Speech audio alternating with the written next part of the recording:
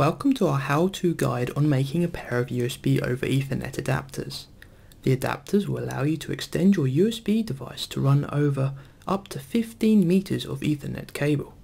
Note that the longer the cable, the slower the data transfer will be. Therefore, some USB 2.0 devices will operate at USB 1.1 speeds.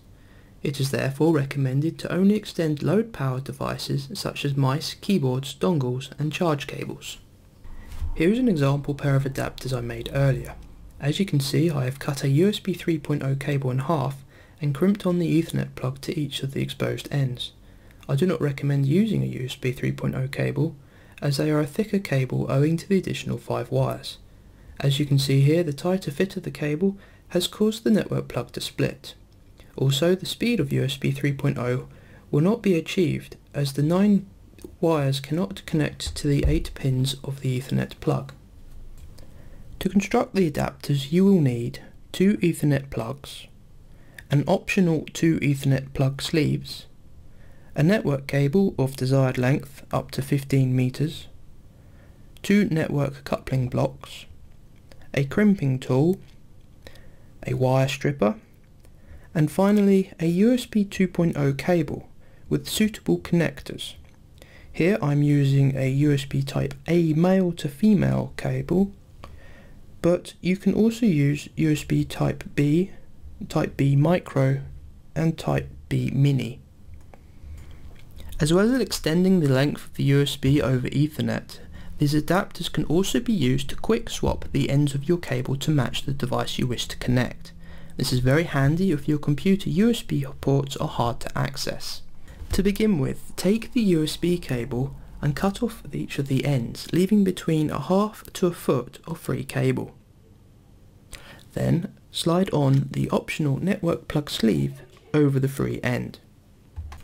With the wire strippers, strip back about an inch of the outer sheathing.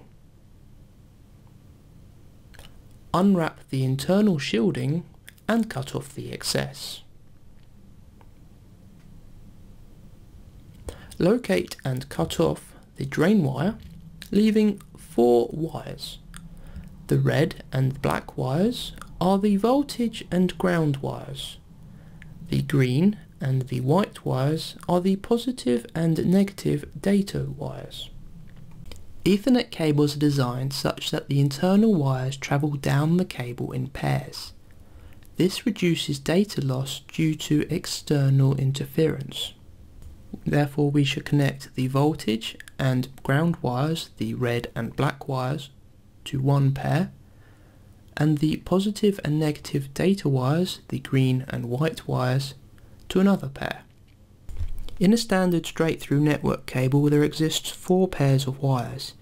Each pair is identified by a solid colour and then that colour paired with white. It doesn't matter which pair of wires you transfer these down, but for this tutorial I shall be using the orange pair on pins number 1 and 2 and the green pair on pins number 3 and 6. To connect the network plug, take the USB lead and arrange the wires into the desired positions, and then trim the ends of the wires so that they lay flat. Insert the wires into the network plug, making sure that the wires line up to the correct pins. The wires should be fully in and should be visible from the end of the plug. Next, insert the network plug into the crimping tool, making sure that it is fully in, and then press down with the crimping tool so that all the pins connect with all the wires and the clasp connects to the outer sheath. Then slide up the network plug sleeve and place it over the network plug. Repeat this process with the other end of the USB cable until you have a pair of USB to Ethernet adapters. Each of these adapters can be connected to the network coupling blocks and then to the network cable.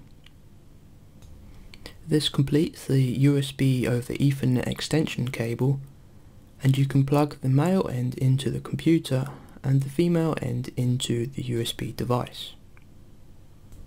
This has been our DIY tutorial on how to create a pair of USB to Ethernet adapters. I hope it has been useful and informative. Goodbye.